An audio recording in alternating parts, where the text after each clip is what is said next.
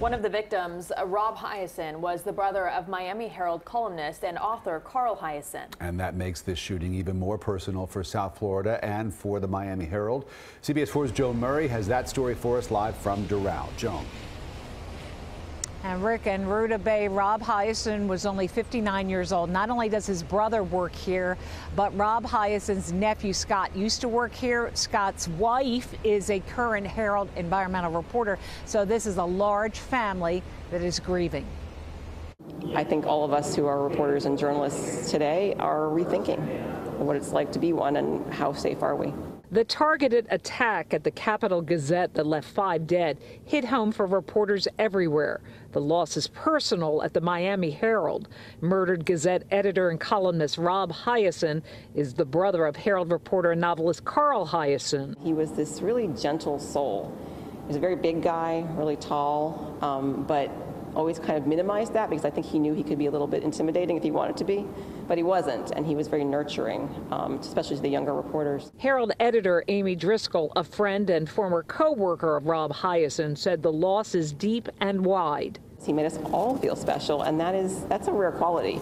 Journalists can be really tough, and Rob was kind of the opposite. He was an unusual mix of super smart and very funny, but also self-deprecating and very, very kind. Reached by phone, Carl Hiaasen said his brother was the glue that bound his family together. He was the rock of our family. He was the little brother, but he was still the guy who brought all of us together and kept us together when times were tough. But most of all, I think what he would want me to talk about is journalism and the importance of community journalism. He was killed while he was doing what he loved to do. Rob Hiaasen, who grew up in Fort Lauderdale, leaves behind his wife of 33 years, 3 grown children, and countless grateful journalists. Well, I remember how often Rob would be asked to help people with their writing because he was a beautiful writer.